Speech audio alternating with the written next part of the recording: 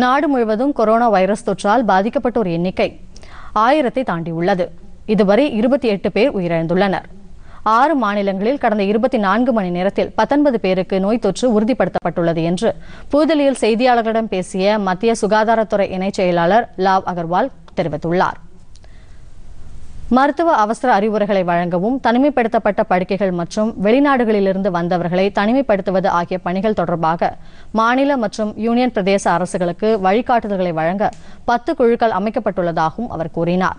ஊரடங்கு காலத்தில் தனிமைப்படுத்தப்படும் நபர்களுக்கு மனநல ஆலோசனை வழங்க தேசிய அளவில் 0800-411-0007 என்ற கட்டணமில்லா தொலைபேசி ஏற்படுத்தப்பட்டுள்ளது என்றும் இதில் தேசிய மனநல மற்றும் நரம்பு அறிவியல் துறை நிபுணர்கள் ஆலோசனைகளை வழங்குவார்கள் என்றும் அவர் தெரிவித்தார். இதனிடையே செய்தியாளர்களிடம் பேசிய இந்திய மருத்துவ ஆராய்ச்சி கவுன்சில் தலைவர் ராமன் கங்கோத்தர் நாடு முழுவதும் நேற்று வரை 35,000 பேருக்கு கோவிட்-19 பரிசோதனை செய்யப்பட்டுள்ளது என்றார்.